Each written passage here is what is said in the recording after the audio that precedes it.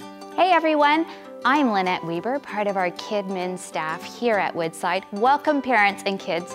We are excited to get back into the rhythm of Sunday school this fall, and we look forward to coming alongside you as you disciple your children so that they learn and grow in their faith and become passionate followers of Jesus. If you're watching this video, you're probably wondering what's happening with Sunday school this fall, so let's get into that. September the 12th till Thanksgiving, which is October the 10th, Sunday school will be available at our 9 a.m. outdoor service, and kids will be dismissed for the sermon as they have been for 30 minutes. Our preschoolers will continue to meet outside on the grassy area, but our elementary kids, grade 1 to 5, we're going to bring them inside so that we can better do the program that we have in store for them.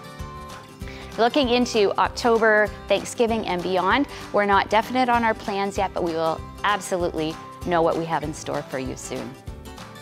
We are excited to start a new curriculum. It's called the Gospel Project, and it goes through the Bible chronologically, and it shows how the Bible is one big story that points to Jesus.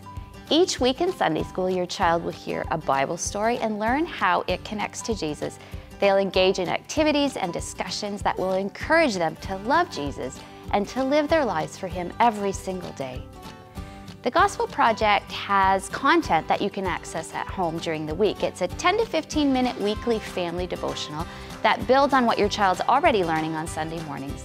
We encourage you to try this tool out to help you disciple your child at home.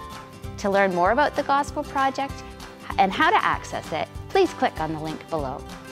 If you have any questions at all about Sunday school in the fall, please contact our Children Ministry Assistant, Chantel Martel, at chantel.martel@woodsidechurch.ca.